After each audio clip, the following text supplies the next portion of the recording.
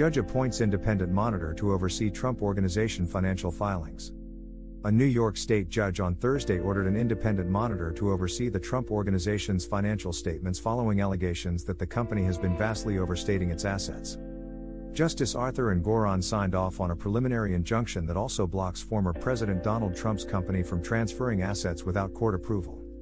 In his ruling, the judge said the company must also make the monitor aware of all its holdings and assets and give 30 days advance notice of any restructuring at the company and any plans for disposing or refinancing of significant Trump Organization assets. Given defendants' propensity to engage in persistent fraud, failure to grant such an injunction could result in extreme prejudice to the people of New York, the judge wrote. Engoron's ruling came in a civil suit filed against the company by the New York Attorney General's office alleging the Trump Organization had been inflating its worth in financial statements to banks and insurers by billions of dollars. The judge's ruling cited numerous examples of the company's alleged fraud in the Attorney General's lawsuit, which he described as more than sufficient to demonstrate OG's likelihood of success on the merits. In a hearing earlier in the day in State Supreme Court in Lower Manhattan, Trump attorney Chris Kise argued the move was unnecessary and could hamper the company's business. "It's really about seizing control of a successful company," Kise said of the request for a monitor. Kevin Wallace, a lawyer for the Attorney General's office, said, "Our goal is not to impact the day-to-day operations of the company, but oversight." He said the office is trying to protect against ongoing fraudulent activity or deceptive activity, and the Trump Organization has a consistent record of not complying with court orders.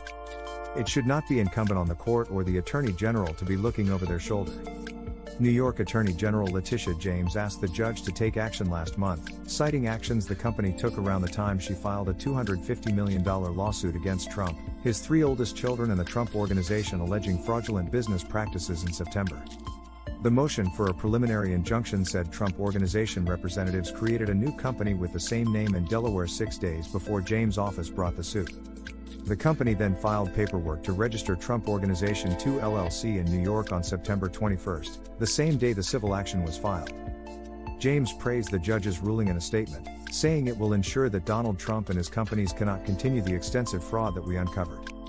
"No number of lawsuits, delay tactics, or threats will stop our pursuit of justice," she added.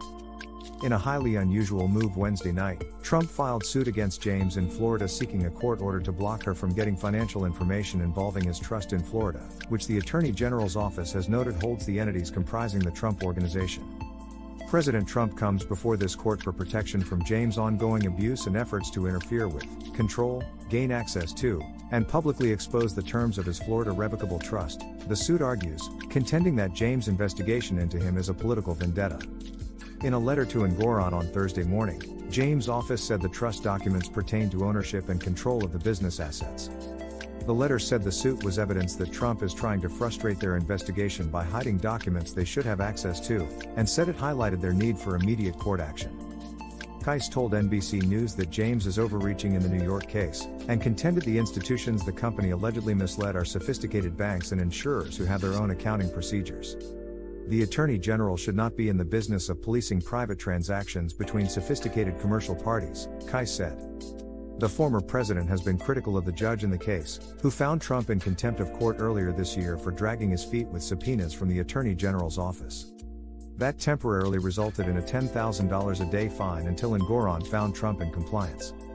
Trump blasted Engoron in a social media post last week, calling him vicious, biased and mean. The hearing came as the company is facing a criminal trial about a block away from Engoron's courtroom.